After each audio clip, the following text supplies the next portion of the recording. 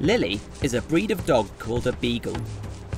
Did you know that a beagle could use its powerful sense of smell to follow another animal's tracks, even if they're buried under deep snow? Welcome, welcome, Lilly. What seems to be the problem? You look very itchy, Lilly. Shall we take a closer look at your fur and see what's making you so itchy? Let's use this magnifying glass. A magnifying glass helps us to see tiny things very clearly and in more detail. Aha! Just as I expected. You have jumpy, itchy little fleas having a party in your fur. Robbo, can you fetch the flea vacuum, please? Let's suck those little fleas right up. Let's count the fleas. 1, 2, 3, 4, 5, 6, 7, 8, 9, 10. That's it. We got them all. Those pesky fleas are so troublesome. Look, they're carrying on with their party.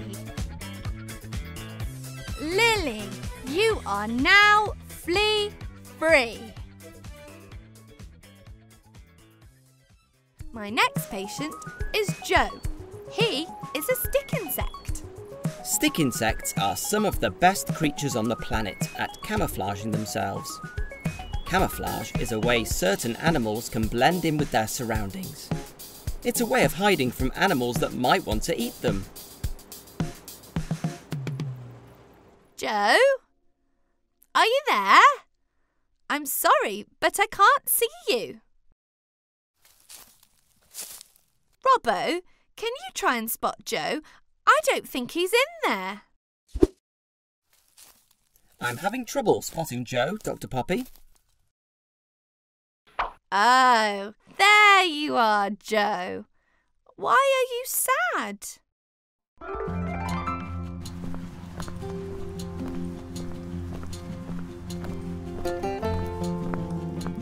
Oh dear, Joe.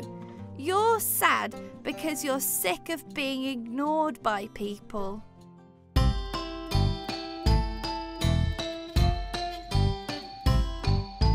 Listen, Joe, it's not that we don't like you. We just don't see you. Wear these clothes and coat of many colours, then we can see you. Don't go hiding in the trees no more, or crawl through the bushes on the forest floor. You can wear these anytime you want to, and we will see you. Yes, we can see you. Wow, look at that outfit, Joe. You look fantastic. You really stand out. I love the jacket. It's a perfect fit. You look amazing. Orange, purple, blue and red and yellow, they're all here for you. Wear these clothes and coat of many colours, then we can see you. Once you know about the friends you have, you'll forget you ever felt so sad. You can wear these anytime you want to, and we will see you. Yes, we can see you. That looks so cool. Do you feel better now, Joe? And yes, we can see you.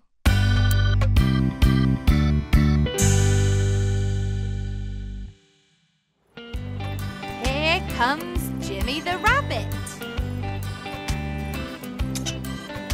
Oh dear. It looks like Jimmy may be allergic to something. I wonder what it could be. What have you been eating, Jimmy?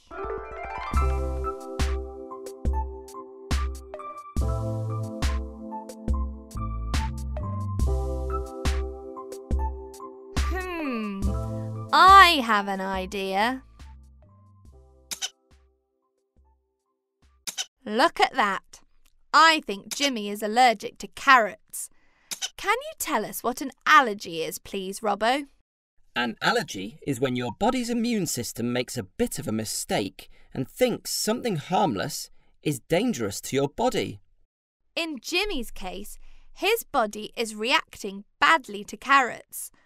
Not to worry, there are lots of other delicious vegetables that you can eat instead. We have broccoli, cabbages, and squash. They are all super healthy and taste fantastic. Look, the squash is even the same colour as carrots, but it won't make you sneeze. Yummy, yummy. Here comes Jake the spider. Some people think that spiders are insects, but that's not true. Spiders are actually members of the arachnid family. Oh dear, Jake. It looks like you're limping on one of your legs. What happened?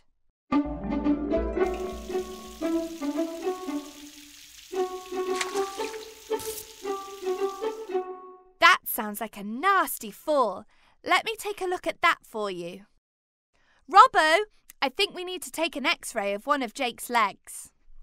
One X-ray coming right up. Spiders don't have bones like you and me. They are arthropods, which means their skeleton is on the outside. This is called an exoskeleton. If you look, you can clearly see here that poor Jake has broken one of his legs. I think we need to put that leg in a cast, which will give it the support it needs whilst it heals. Whilst Robbo is putting Jake's cast on, shall we count how many legs Jake has? He's got 1, 2, 3, 4, 5, 6, 7, 8 legs. All spiders have 8 legs. That's you all fixed, Jake.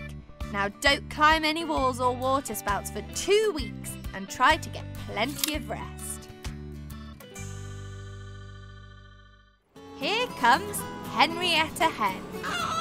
Did you know that hens are omnivores, which means that as well as eating seeds and vegetables, they also eat insects and small animals like mice? What seems to be the problem? Look! Henrietta's laid 4 eggs, but they're all different shapes and sizes and not at all the right shape for an egg. I think Henrietta has forgotten what shape egg she needs to lay. Robbo, shall we try and remind her? Henrietta Hen, what shape eggs have you laid? Square, circle, triangle, rectangle. Henrietta Hen, what shape eggs have you laid? Square, circle, triangle, rectangle. Henrietta, what's the right shape egg? It's an oval, an oval. Oh, my friend Henrietta, you lay lovely eggs. But what is the right shape? Can anybody guess? Is it a square? No, that's not right. Is it a circle? Close, but I'm not ready to bite. Is it a triangle? Is it a rectangle? No, it's an oval, an oval. Henrietta Hen, what shape eggs have you laid? Square, circle, triangle, rectangle. Henrietta Hen, what shape eggs have you laid? Square, circle, triangle, rectangle. Henrietta, what's the right shape egg? It's an oval, an oval. Henrietta has laid a perfectly shaped egg. So now we know that oval is the right shape for an egg. This is Gordon the hamster. Hamsters like Gordon are very good at digging. They create big burrows in the soil where they live. Hi, Gordon. You look like you're enjoying your wheel there. Oh dear, this is not good. It looks like you're going to be sick. Have some water. Water makes you feel better by getting rid of headaches and keeping you refreshed. How often do you spin in your wheel, Gordon?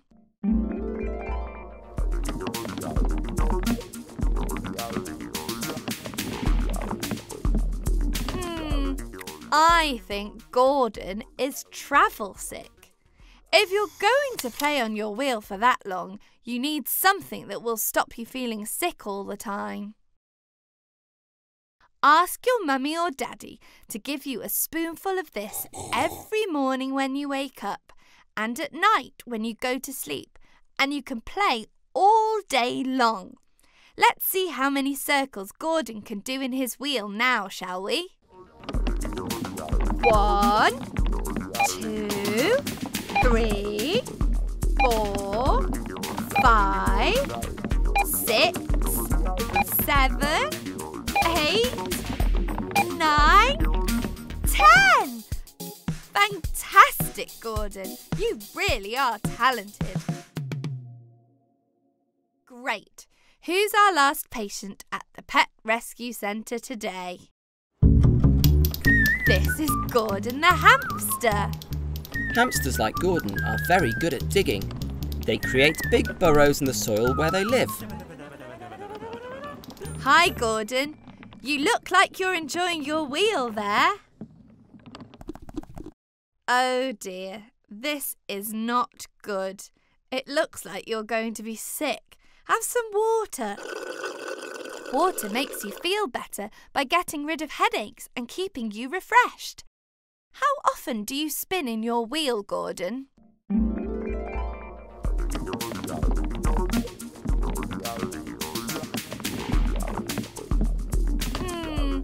I think Gordon is travel sick. If you're going to play on your wheel for that long, you need something that will stop you feeling sick all the time. Ask your mummy or daddy to give you a spoonful of this every morning when you wake up and at night when you go to sleep, and you can play all day long. Let's see how many circles Gordon can do in his wheel now, shall we? 1, 2, 3, 4, 5, 6, 7, 8, 9, 10! Fantastic, Gordon. You really are talented. Oh, look. Here comes Felix at 11 o'clock. Felix, you're an hour late. Tortoises can live for a very long time. Some can live to 150 years old. I think I know what the problem is, Felix. Are you tired of being late for everything? It must be very difficult walking quickly with that big, heavy shell of yours. Do you have any ideas, Robbo? I do have something in mind. Roller skates! Great idea, Robbo. Let's try on this pair of roller skates.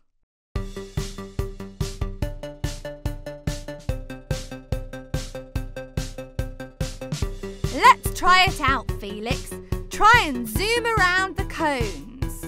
Ready, steady, go!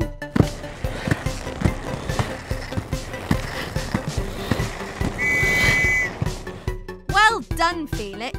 I don't think you'll be late again. Here's Colin the Chameleon.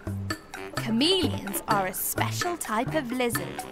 And did you know that the tongue of a chameleon can be longer than its entire body? Now then, Colin, what can we do for you? A chameleon has special skin, which means they can change colour to blend in with their background. This is called camouflage. Let's test it out, shall we, Colin? Hey guys, meet Robbo. Hello everyone. Robbo is my friendly robot helper here in the treatment room. That's right. I've got all of the tools that we need to help the animals feel better again. I can even use my tickling stick. Robbo, please can you swap the colours of the backgrounds for Colin and we'll see if he can change to the right colour. Red. This is red.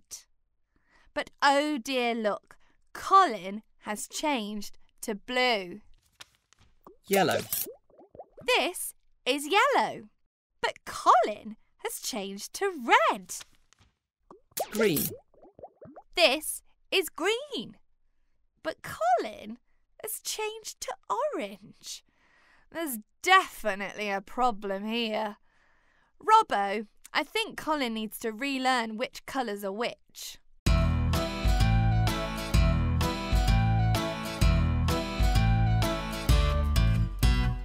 Red, orange, yellow, green, 4 of the colours of the rainbow. Blue, indigo, violet, 3 more to make the full set. So Colin, you must not forget all the lovely colours of the rainbow. You can change red, blue or green and all the lovely colours in between. Red, orange, yellow, green, 4 of the colours of the rainbow. Blue, indigo, violet, 3 more to make the full set. So Colin Chameleon, don't you know you can match the colours of the rainbow? Red, yellow, green and blue. What an amazing thing, oh what a lovely thing, what a wonderful thing you can do. Now, let's test you again, Colin. Red. Well done, Colin. We can hardly see you. You're red. Yellow. Excellent work, Colin. You're now yellow. Green. Perfect. You got all 3 right, Colin. You're now a lovely shade of green. It looks like you're all cured. Fantastic. Here comes our second patient, Chili, the Emperor Penguin. Emperor penguins live in a place called Antarctica, near the South Pole. Antarctica is so cold, the ground is made of snow and ice. Oh dear, Chili, you look under the weather. Let me take your temperature with my thermometer. Thermometers are used by vets and doctors to take the temperature of your body. The higher the red line in the thermometer, the hotter your temperature is. Chili is definitely too hot, but I don't think you have a fever. You just aren't used to being indoors in warm places.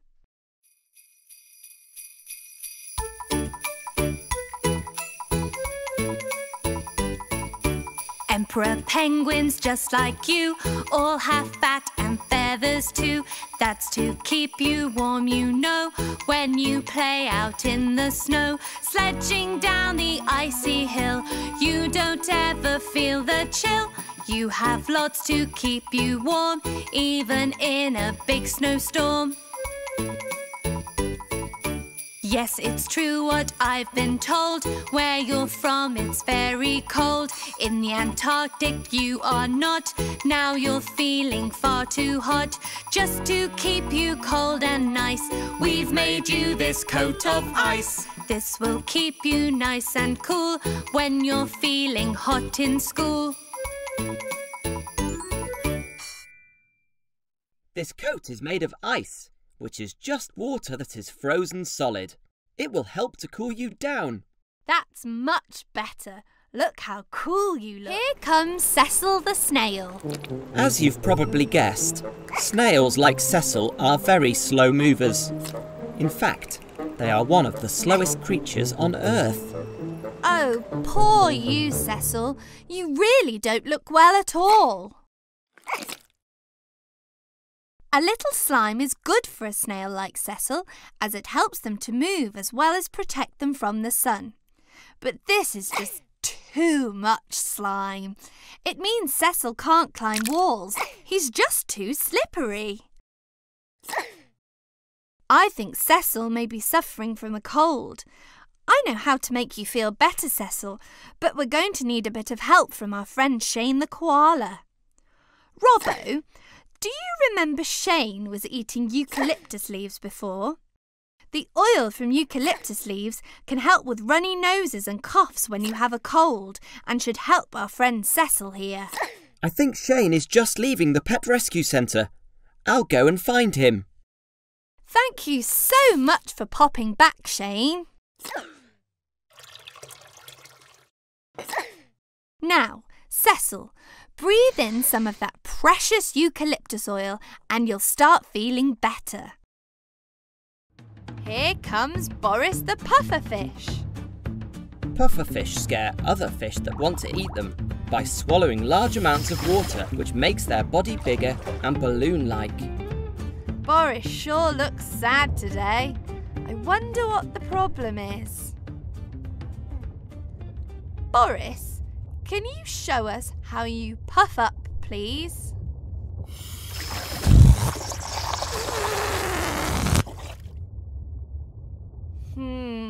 I think we need to take a closer look. This is a magnifying glass. If you look through it, things look bigger. Ah, look everybody. There's a tiny puncture in Boris. This must be why he can't blow himself up. Robbo, a plaster please. One plaster coming right up. I'm sure that with this plaster, Boris will puff up again and be happy. Plasters are very useful because they help protect cuts and can stop water escaping from a pufferfish.